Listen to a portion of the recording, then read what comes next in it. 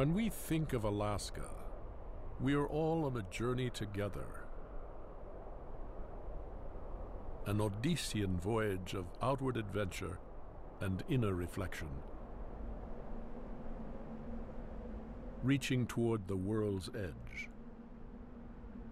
to that shadowy sea where the sun is hidden and the clouds are born.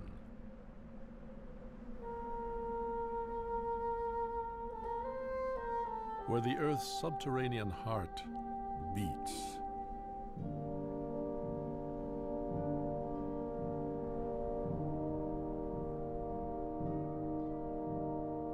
Where living creatures flow like clouds from age to age.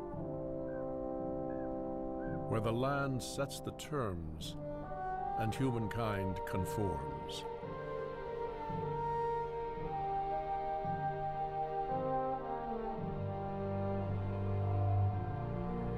And so to the Alaska Peninsula we come, seeking the limits of the known world at the ends of the earth.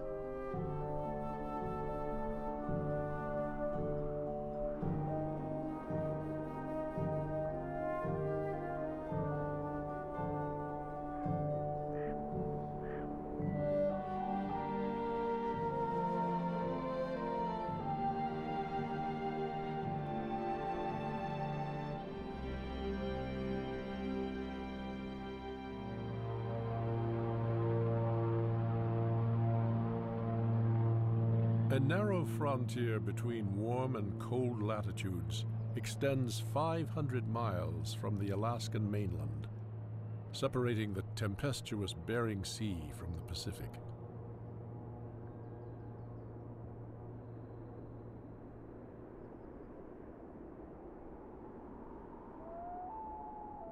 A cloud-cloaked landscape, the Alaska Peninsula is accessible only by air or water. The mostly treeless peninsula endures a maritime climate described as notoriously miserable.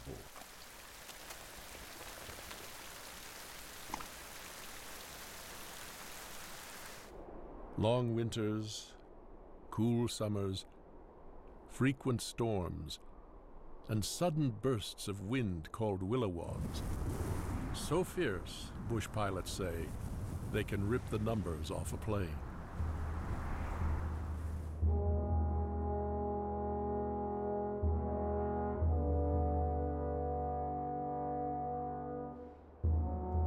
The Aleutian Range, part of the Ring of Fire, comprises the spine of the peninsula, with 20 active volcanoes rising above the glacier-carved fjords of the Pacific coast.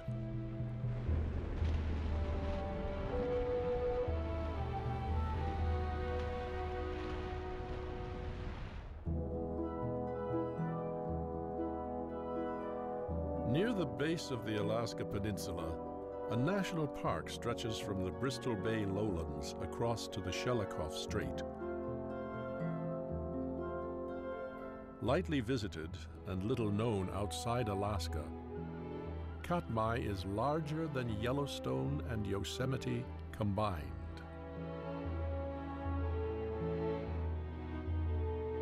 This is the volcanic heartland of the Aleutian Range.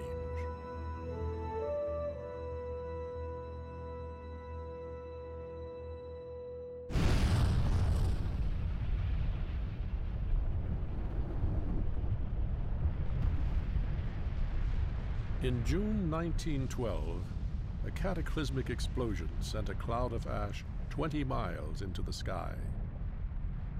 Darkness fell on the Alaska Peninsula for 3 days. Bears were blinded by falling ash and starved to death. Plants and small animals were smothered. Birds coated by ash fell to the ground and died.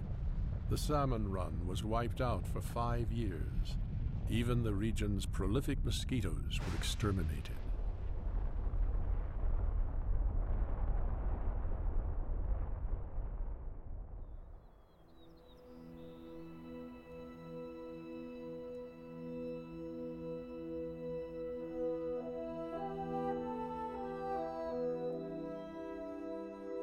A century later, the ash-covered valley floor has cooled, and the 10,000 smokes have vanished.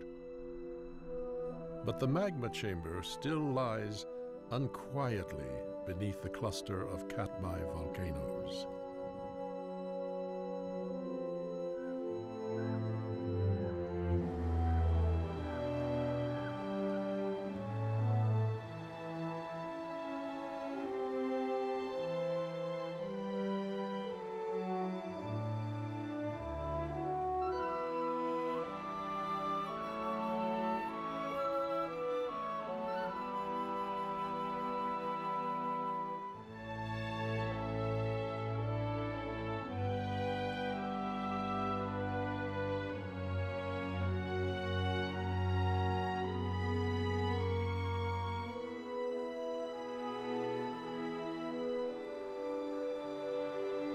Even after a landscape has been blasted and reshaped by volcanism, life somehow finds a way to emerge again and evolve.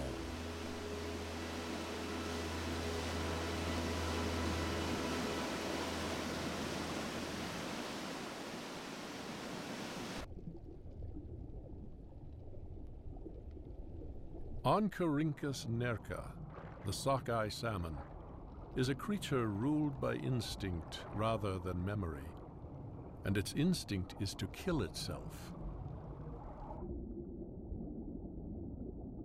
Sockeye salmon are anadromous, hatching in freshwater but spending most of their lives in the salty sea.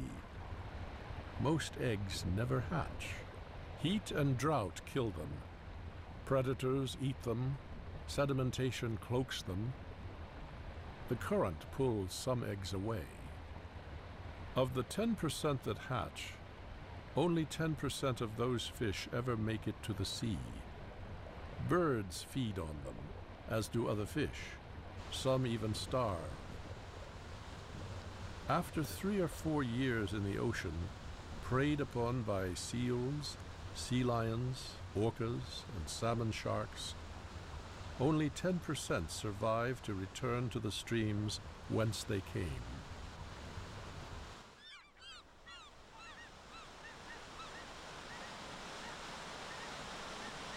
More than 2,000 brown bears live in Katmai National Park. An estimated 10,000 populate the peninsula, making them more numerous than people.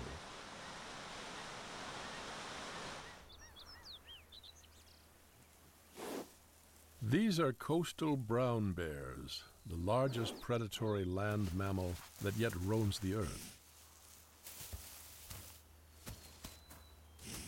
Brown bears are larger than interior grizzlies, the same species, because of the abundance of food sources near the coast.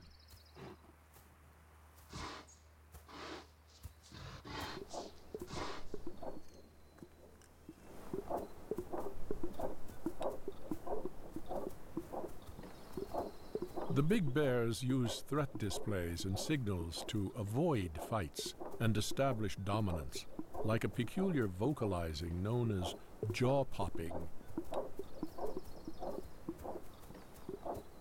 and an exaggerated swagger called cowboy walking.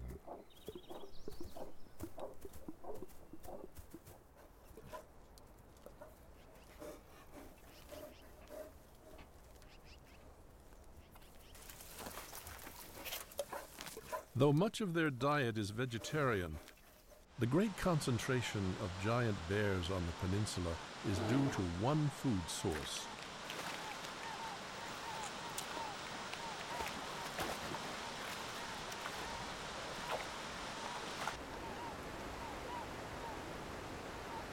The bears are so focused on the abundance of salmon that they tolerate close proximity.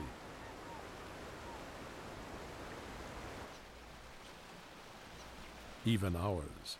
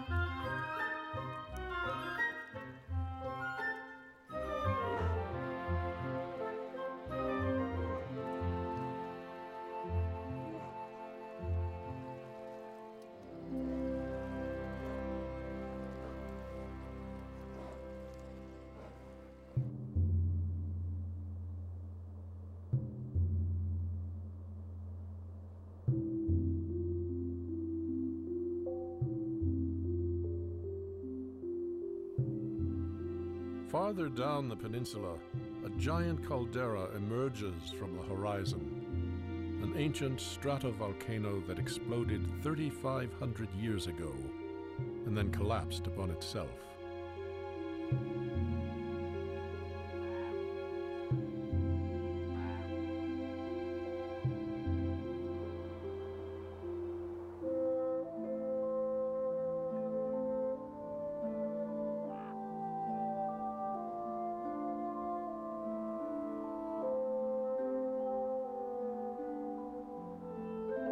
It is so remote that more people climb Everest in a year than visit Aniakchak.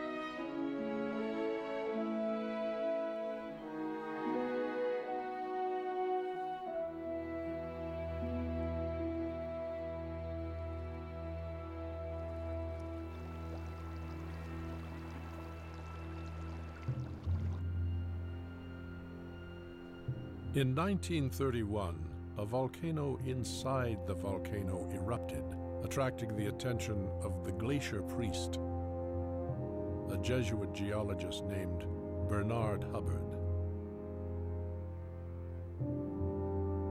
Hubbard described what he saw in apocalyptic terms: a valley of death in which not a blade of grass or a flower or a bunch of moss broke through the thick covering of deposited ash. The caldera itself was the prelude to hell: black walls, black floor, black water, deep black pit.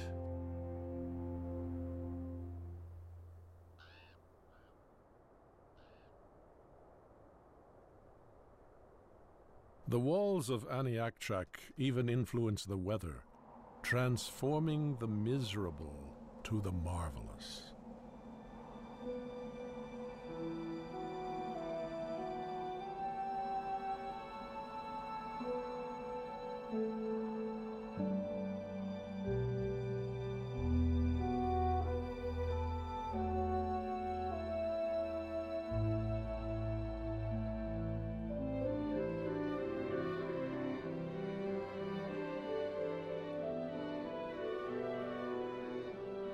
Clouds moving in from Bristol Bay are captured and spill over the rim of the caldera, creating a phenomenon called cloud Niagaras.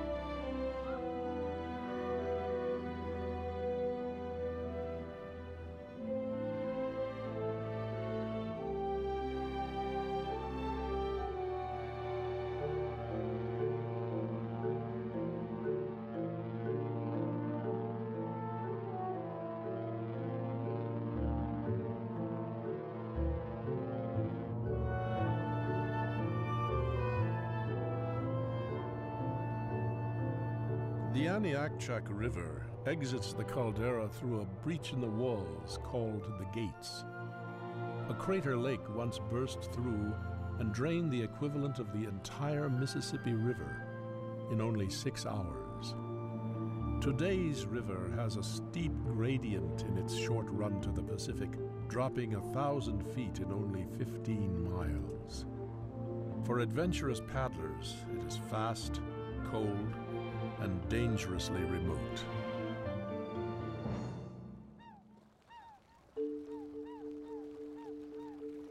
In the fall, when the salmon runs end, Bears gather to forage for salmon carcasses.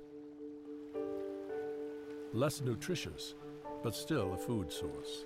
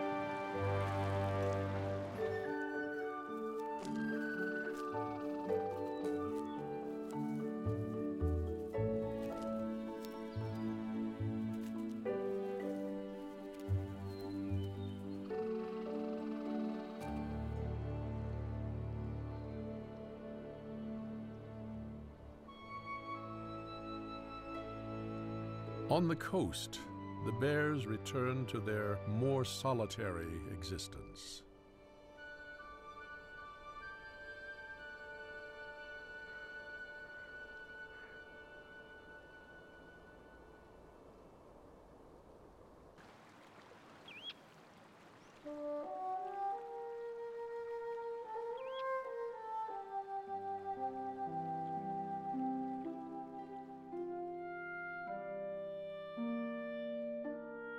Humankind has been a part of this landscape for more than 9,000 years.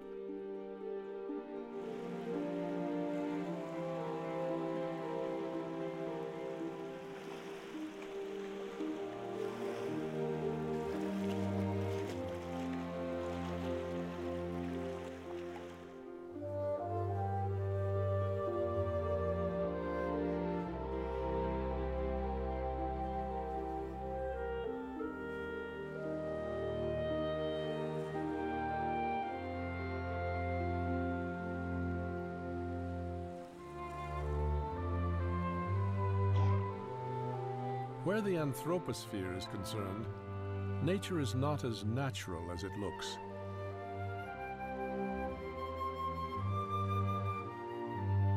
Even this distant land has felt the touch of industrial society.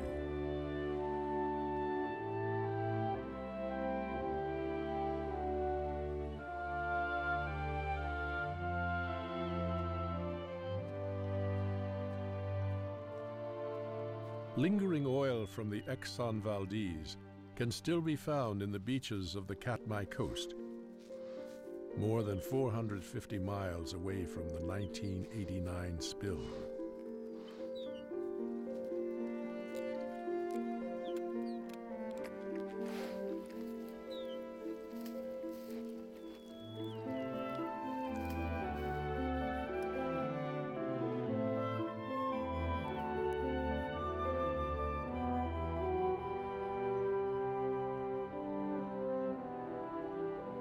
Dissolved fallout from burned fossil fuels is preserved in glaciers, which are flushing into the ocean in a colossal meltdown.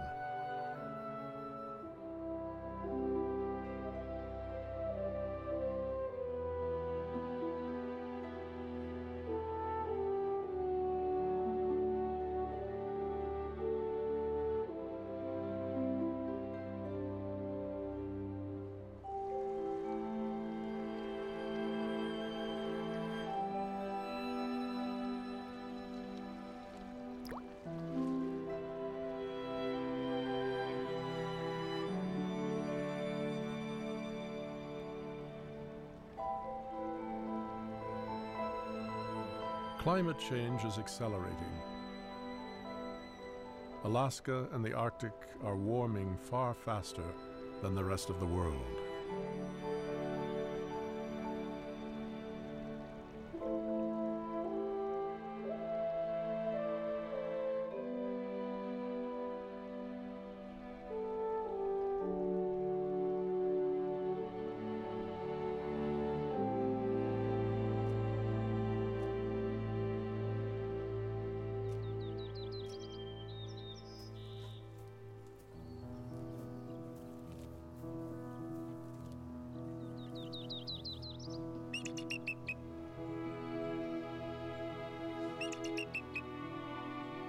camera's eye can beguile us into imagining that any human impacts would be insignificant on so massive a landscape and on such magnificent wildlife.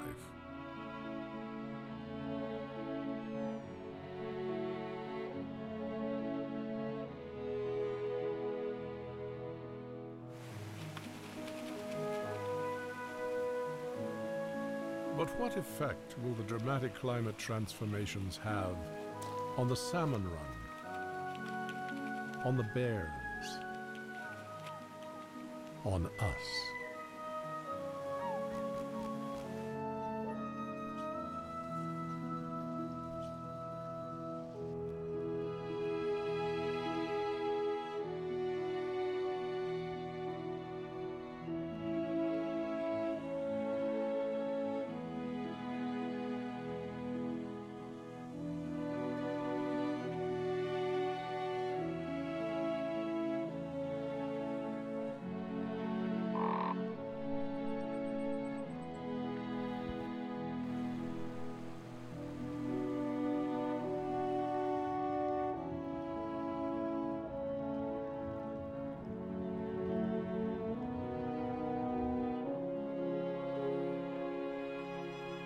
The limits of the known world are veiled, but we are not at the ends of the earth. Nature is still busy with experiments. We see but dimly when we contemplate the wilderness of Katmai and the Alaska Peninsula. There is a wilderness for each of us, should we decide to seek it. The journey through it is filled with complexity, ambiguity, and delight.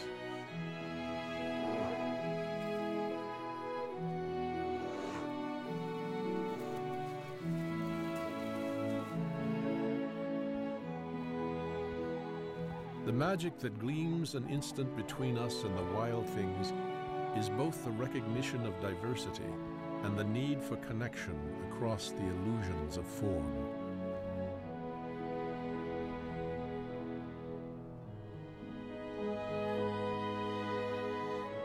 It is nature's cry to far-wandering, insatiable humankind. Do not forget your brethren, nor the green woods and grasslands whence you sprang.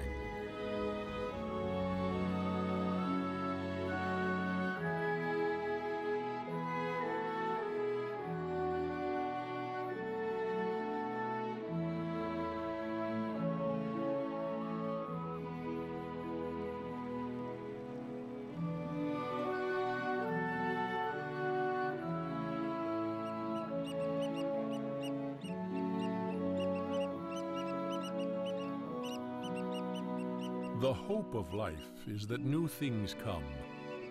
New senses try the unfamiliar air.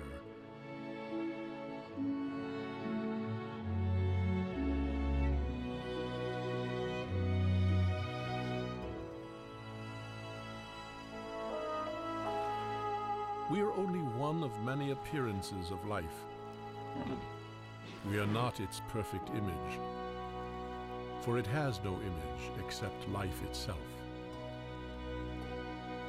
And life is exuberant and emergent in the stream of time.